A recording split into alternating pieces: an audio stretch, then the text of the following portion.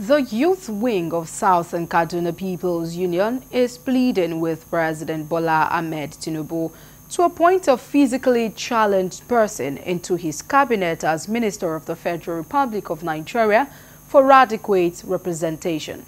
The group says Louise Auta is the best candidate to represent persons living with disability due to her vast experience, educational background, and philanthropic work with persons living with disability in the country, which has made her the most acceptable person in the community.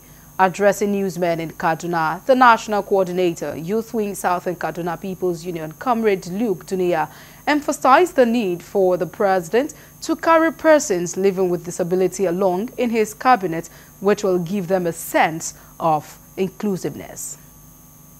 The Wing of Southern Kaduna People's Union pleads with Bola Ahmed Tinubu to consider the Union's recommendations on ministerial appointment in Kaduna State and appoint Louise Auta Udonkanta, a true Nigerian, able Amazon, and President's Network of Women and Disability to serve as ministers. The National Secretary of the group, Comrade Augustine Baye, said there is a current call from persons living with disability that Louise Auta should represent them as a minister, while appealing to Mr. President to adhere to this voice for adequate representation.